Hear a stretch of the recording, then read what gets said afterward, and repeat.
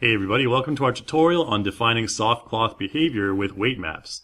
Now if you have iClone 6, you can follow along with this tutorial here. We have the project in our physics folder under our project template tab right here. It's called cloth gray map, so you can load that up. And currently on the screen right now we have 3 different shapes and 3 different tablecloths in front of us right now. So let's go ahead and press play and see what happens. You can see that all the cloths actually drape according to the shapes that are above them on those poster boards there. So let's go ahead and press stop.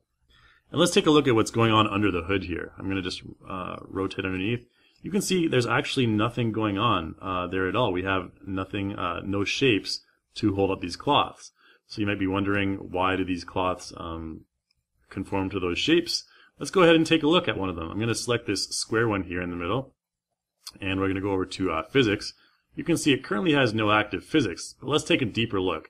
We'll go to our scene tab, and in the square, in the props right here, we have this square table. We can move around the whole table by itself, so it's connected, obviously.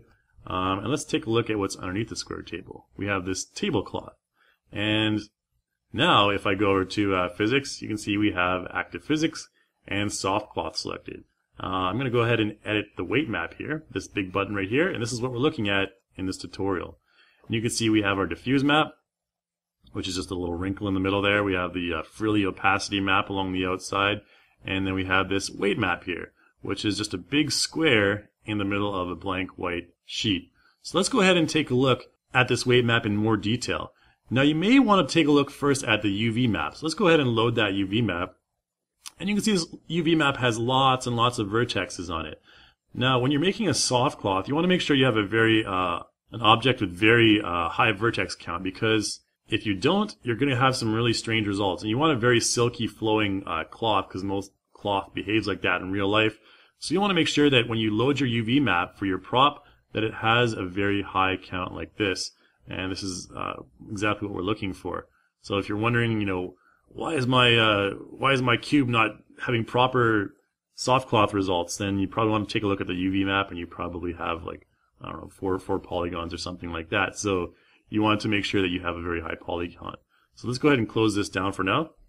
Go back to iClone, and I'm going to load up the weight map here in Photoshop.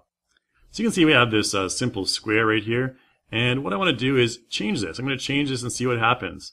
Let's go ahead and take a rectangle tool, and I'm going to make it white first of all. So make sure 255, 255, 255, and I'm just going to draw over this. Doesn't really matter. We can just merge that back into our background right there. And then let's go ahead and create a custom shape. Let's have fun with the shapes here. So I'm going to go ahead and go to custom shape tool. And then up here in shapes, I'm using Adobe CS6 here, by the way. Up in shapes, let's find something like something cool. I don't know. Let's choose this maybe a copyright symbol. And let's just go ahead and draw a big copyright symbol right here in the middle. But we want to make sure that we put the fill in there, so Control Z and do that. Let's change our fill to black and see what happens there. I think that looks pretty cool right there. There we have our copyright weight map. And let's go ahead and just go File Save. And we'll just save it. Make sure we save it as a JPEG here. And go ahead and replace it. Yes. And OK. And let's go back to iClone. And now we have this weight map that looks like this. And let's see what happens when we press play. You can see we have this cool little copyright weight map right here. Now basically with weight maps, in case you haven't already guessed, any area that is pure black will not really be affected by the physics. So it will exhibit no draping behavior. But anything that's white will basically be fully affected by the physics. And if we rotate this tablecloth like that, for example, you can see there's a different physics behavior. It'll kind of be a little bit less noticeable right there. So let's make sure we're in our preview camera here so we don't have any unintended animation going on here. So let's just maybe rotate that back to relatively where it was. And let's take a look at this weight map here on this object. So the round table, let's select the tablecloth on the round table. Go to our physics, and we're going to edit this weight map as well. But with this weight map, we're going to do something a little bit different. Let's just go ahead and use our erase tool. We can just use the bracket key to make it larger. And so now we have a completely white weight map. And let's go ahead and use our brush tool now. And I'm going to actually make a very, very large brush here. So let's use our bracket key again to zoom up. So a very large brush size, you can see, is about 1,000. And if I just click once, we're going to make sure we have a black color going on here first. So if I just click once, you can see because of the brush I selected, I have a nice kind of gradient going on here. And that's all I want to do. I'm going to go ahead and press go to File and go to Save. And we're going to save that. Let's go back to our weight map in iClone. And you can see we have this kind of interesting looking weight map. Now, if I press play on this one, take a look at what's going to happen. We're going to have a very kind of drooping weight map because there's really only a pure black spot in the very middle. Now, if we want to kind of adjust this with a gradient, we can use our brightness and our contrast sliders. So let's decrease that brightness. Let's maybe increase that contrast a little bit. And press play and see what happens now. Now you can see we have a nice circular tablecloth again. It's a little bit more draped around the edge, or a little bit more beveled around the edge there, you can notice. That's because we have this, fading going on here. If we increase the brightness all the way up to like 100, you press play, yeah, we have nothing holding that physics object up right there. We can take it all the way down to like 0, and it will just give us this error right here. It says we cannot create any sort of physics properties from that. So we'll just take it back down to like, here, and if we, have the contrast, something like that, we can get a more interesting result, something more graduated like that.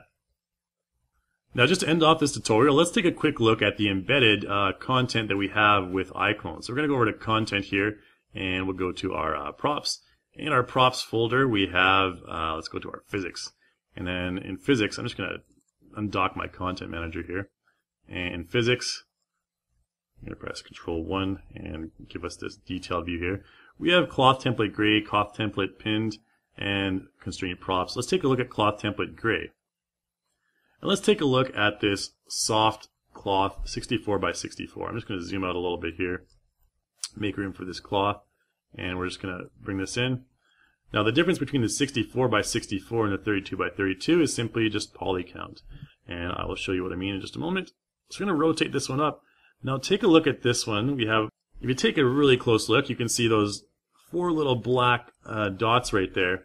And those indicate the black spots on the weight map. So if we select that and we go ahead to weight map, you can see we have those very 4 little faint black spots on the top. So you can probably guess what that's going to be doing. If I press play, it's going to be suspending that map, or that soft cloth right there.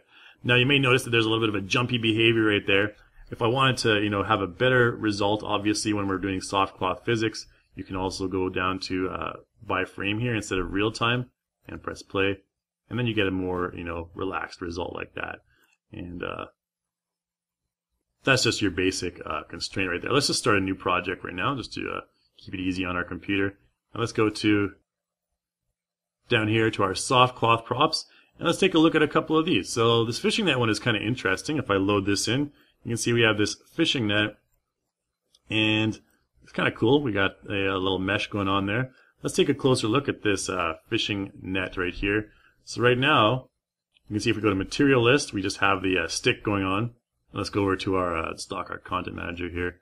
Let's go to Scene, and you see we have the torus right there and the net. So the net is this one right here. You can see we have that crisscross opacity map, which is creating this opacity, or this transparent stuff right here.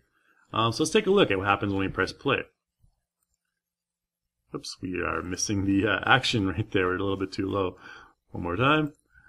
There you can see we have that kind of cool looking mesh right there. This is a very interesting prop. So let's take a look at how we achieved that weight map, or that result for the soft cloth physics there. Let's go to the physics.